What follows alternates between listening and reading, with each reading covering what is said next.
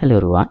So I thought of doing a follow-up to the outline video I did last time in this video to answer a few questions I got after doing that video. So the first one is actually there are two questions I hope to answer and improve the material. First one is this jittering? That's easy to fix. And the next one is, you can see if two of these objects are overlapping, you can see the outline is merged. So you don't see the outline of individual object anymore. You see an outline that encompasses all of these objects that you have marked to render in custom depth pass. So those are the two questions I am going to answer. So the first question, jittering can be avoided by changing the blendable location of this material. You have to select this main material node, and under post-process material settings you can see blendable location. If you set it to before tone mapping, you can try other options as well and experiment yourself what happens.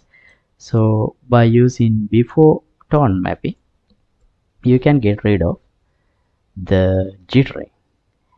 And the next question is a bit complicated, but that's also not very hard to solve.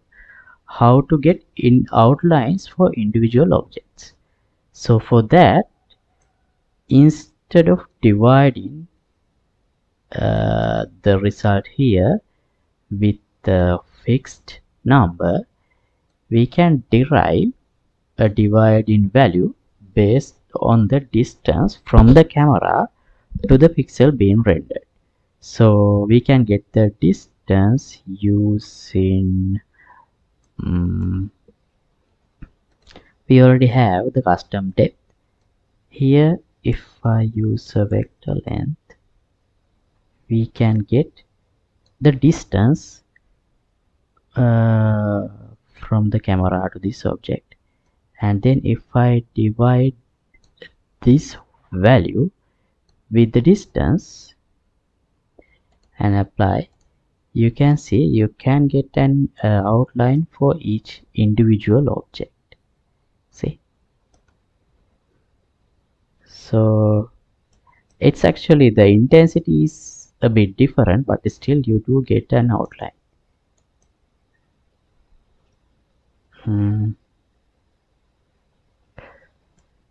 Right. And if you want to get a more clear outline, we can use this method. If you multiply this with the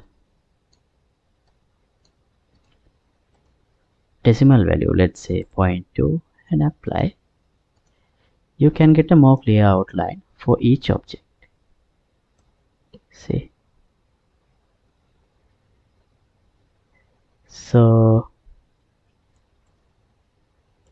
right, so you can see the outline of this object, this hand, and also this hand, and also this outline. So they are not merging anymore. Okay,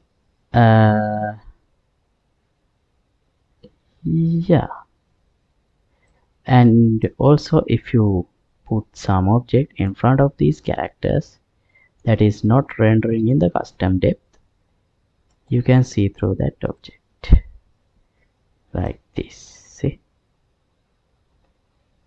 all right, so those are the few improvements that I wanted to do for this material, and I'm gonna stop this episode right here. So thanks for watching. As always, project files will be available here in the Patreon page.